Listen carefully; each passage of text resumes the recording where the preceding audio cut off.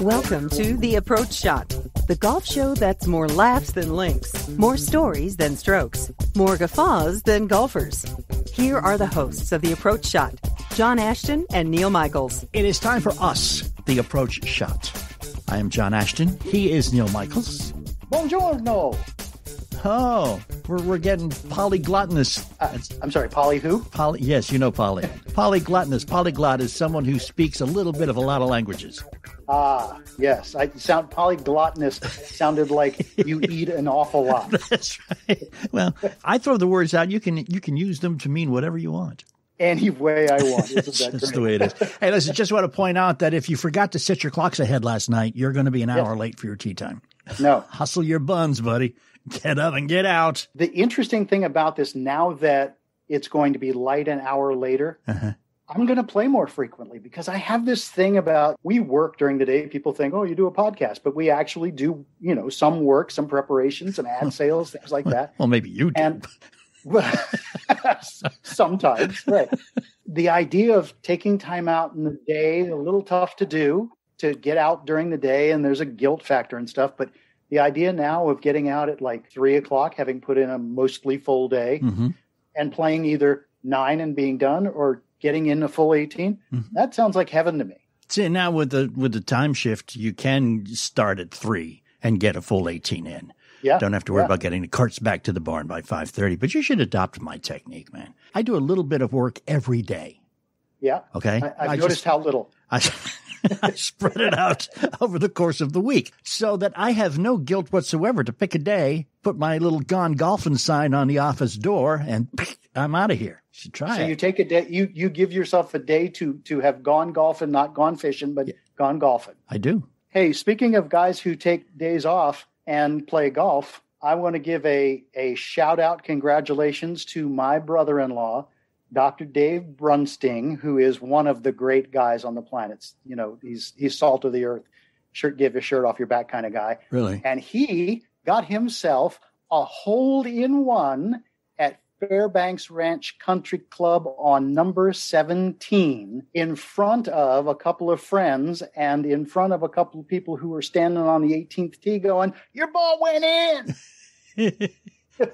Congratulations, and it is great to have witnesses. That is my fear, that I am finally going to get an ace when I'm out playing by myself. Yeah, I'm absolutely sure that when you're playing by yourself, you will tell us you got an ace.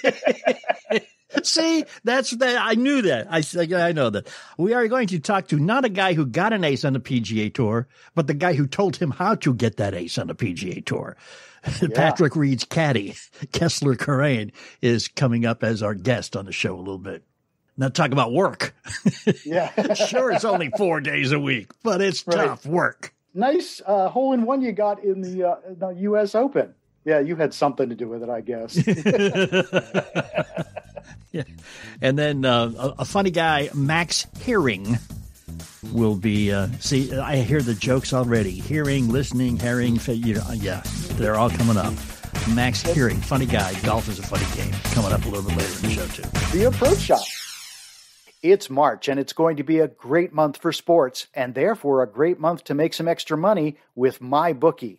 With March Madness right around the corner, MyBookie's offering a shot at a share of $10,000 with the My Bracket contest, and it's only a single dollar entry. Plus, there's a ton of NBA action on tap, and there's not one but 2 UFC pay-per-view cards to bet on. Regardless of your favorite player or team, you've got the choice from thousands of lines and prop bets on all major sports, and it's all in one place at MyBookie. Hey, it's Neil Michaels suggesting you get a head start by signing up today with promo code APPROACH. When you do, MyBookie will match your first deposit halfway, up to $1,000. Deposit $500, get $250. Deposit $100 and get $50. That's free cash credited to your account instantly on top of your deposit. The best part is you always have access to the action, whether you're at home or on the go.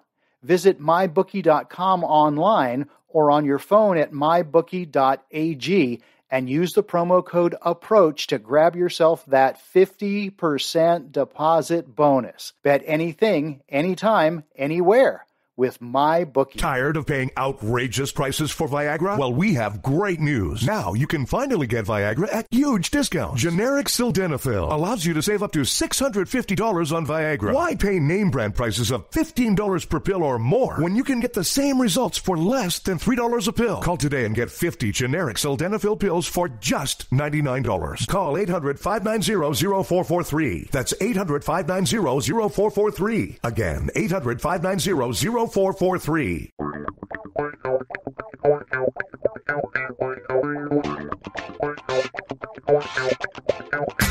Thanks for hanging and coming back. This is The Approach Shot. I am John Ashton. He is Neil Michaels. It is true. And today we actually are going to do something strange on our show. We're actually going to talk golf on this golf podcast. And today we have with us Kessler Karain. He is the caddy to one of the best and most talked about golfers on the tour, that of course being Patrick Reed. Welcome to the show, Kessler. Thanks, guys. Thanks for having me. So you're about to spend a busy weekend, right? Absolutely. It's the players, and we're super happy to be here. And it's about as good as it's ever looked in the 8 years I've been coming here. Okay. How frustrating is it to be there and to be involved in all that and to be carrying a bag and not swinging a club? For me, here, I'm happy not to be swinging a club. Like I said, the one shot on 17 is enough for me. It's enough pressure.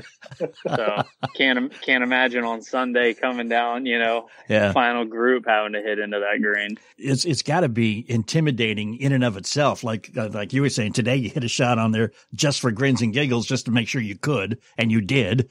And you can, yes. And it stuck. But when you put a ball in the water in front of 20 million people on TV, I mean, it's got to be just a tad embarrassing, isn't it? I can imagine it would be. Yeah. My favorite memory of it is the Freddie Couple. I call it the Freddie Couples, but some people call it a poor man's hole-in-one, because whenever he puts the ball in the water and then takes a drop, next shot goes in. Yeah.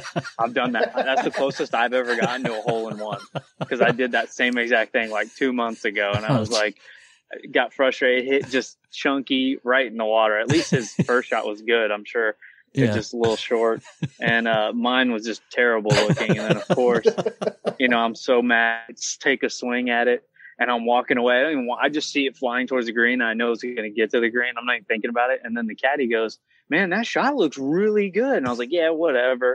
I get up to the green with a putter, and I'm looking for the ball. And I'm like, "Man, where is this thing?" And he goes, "I think it's in the hole." And I look, I'm like, "Oh man, it's there." And then he's like, "Man, poor man's birdie, baby." And I was like, "You're right. That is a poor man's birdie. I mean, poor man's hole-in-one." Yeah. You've got a great story. For those who don't know how it all started, you want to tell the story of how you became Patrick's caddy? Well, it's mostly starts with him meeting my sister. And the first time I met him was at my college graduation at UTSA back in 2011. So that was actually the first time I met him.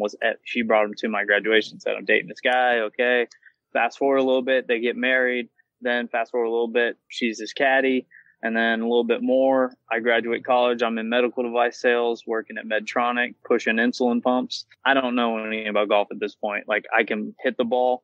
I can get it forward. I can't do much with it. I know generally the etiquette of the game, but for the most part, at this level, it's so crazy.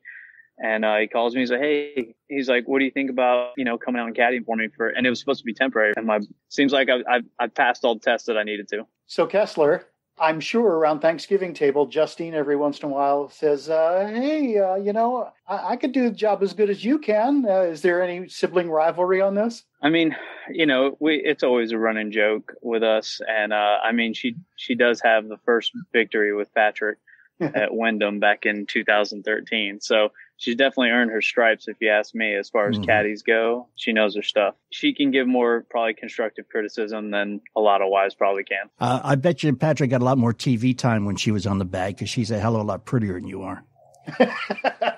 I would hope so. Yeah, that's probably the case. Yeah, that's tough looking over your shoulder every once in a while. I better do a good job, because I know Sis is pretty good at this. Yeah, seriously. You can't mess it up. And you can't complain about carrying the bag, because she's 5'0", and she carried that bag. So you can't be like, "Man, this thing's heavy."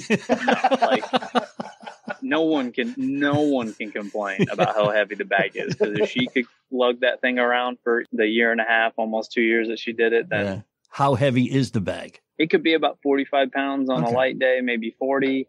And then if you get in a rainy situation and you got to carry a lot of extra stuff, it can get up to like 6, like maybe 55, 60 at most, I would think.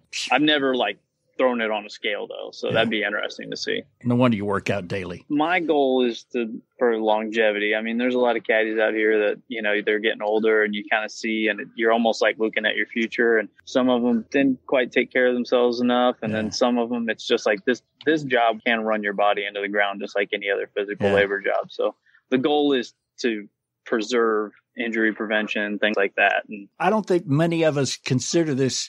I mean, it makes perfect sense, and it is. You're correct, but we don't look at it as a physical labor job. This has got to be probably the highest paying physical labor job in the country, isn't it? I can't think of any right now that are like more, but it also depends on who you're working for and how you do it and all those things. But, you know, it's not only labor intensive, it's also, you know, there's the emotional roller coaster that could go with the rounds of 4 days. There's the mental capacity that you have to have. So like, if you think of like, for me, if I'm in a really good physical condition, running up that hill on like, let's say 8 at Augusta is not fun after you rake a bunker. And if it's hot in the thing, like you got to keep your wits about you, so to speak. It's one of those things that like, if I'm in good physical condition, because the first thing that happens in dehydration or fatigue or anything, like your decision-making abilities start going down. Yeah. And that's at least my theory. I'm pretty sure it's pretty accurate. You know, I feel like if I take care of myself, that I'll be able to do my job better. Yeah. And at the end of the day, that's what I want to, you know, I want to be able to do my job at my best of abilities, so I don't let him down at the end of the day. I got one more question that I've been meaning to ask, and I'm glad we finally have a professional caddy to ask this question of. Now that they're allowing rangefinders, are they allowing them during practice rounds only or in the competitive rounds? According to what I've been told, like you can have a rangefinder in the competitive round at the PGA. The PGA, not here, not anywhere else. Okay. So just at the PGA. It's just that tournament. I got you. Okay. See, a lot of us get confused when we see those initials. Trust me, there's a lot. And they say range telling devices. So for me, I'm like, well, does that include like a GPS? Like the little, you know, it shows you the front, middle, back. Because to me, that's a way better thing. Because one, none of those have slope.